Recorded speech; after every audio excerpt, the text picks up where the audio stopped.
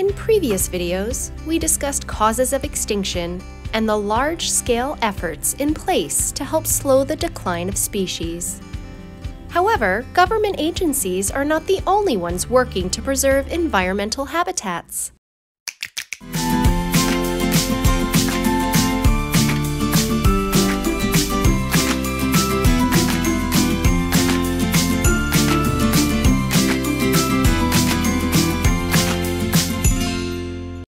Hi everyone, my name's Stacy with Six Flags Great Adventure and Safari. Today, you will get a glimpse into the importance of zoological facilities like Six Flags Great Adventure and learn ways that you can live a more sustainable life. Zoological facilities worldwide, including Six Flags Great Adventure, are on the forefront of animal conservation. Zoos are maintaining healthy populations of animals under human care, which is proving to be a critical resource to protect wildlife from extinction. In 1981, the Species Survival Plan, or SSP, was established. It helps to ensure the survival and genetic diversity of selected species in zoos and aquariums, which are threatened and endangered in the wild. Knowledge gained through zoological veterinary medicine, animal behavior, nutrition, reproduction, disease prevention and vaccination, and education of the public are all essential in helping to preserve and protect wildlife. These professionally run facilities are oftentimes wildlife's last chance of survival before becoming extinct. We feel it is critical for zoos to maintain healthy populations of animals under human care. Otherwise, we would be neglecting the dangers posed to wildlife populations. More specifically, Six Flags Great Adventure participates in a number of conservation efforts. Recently, the Six Flags Corporation has banned the use of lids and straws in all Six Flags theme parks, preventing millions of pounds of plastic from entering landfills. Did you know, in 2019, we became one of the world's first solar-powered theme parks, helping to defer our carbon footprint.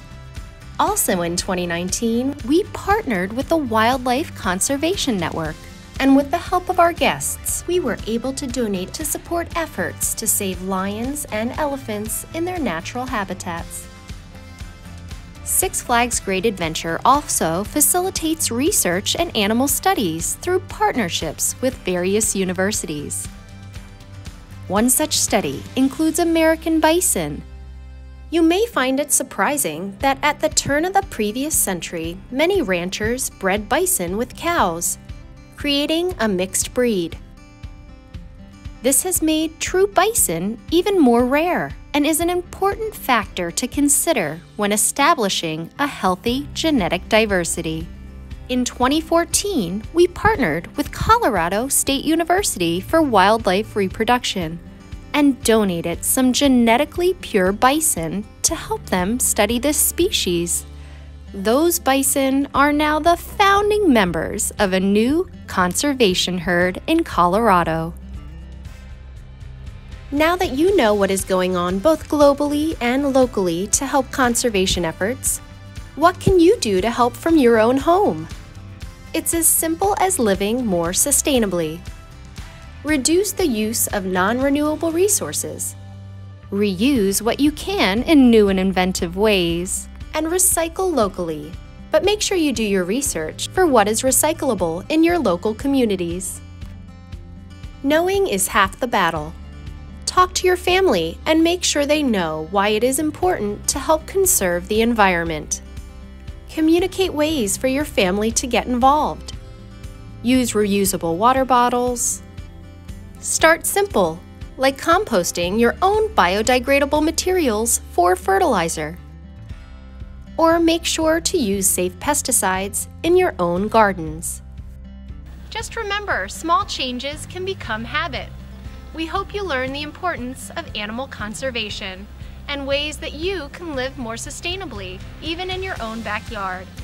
Thanks for joining us, and make it a wild day.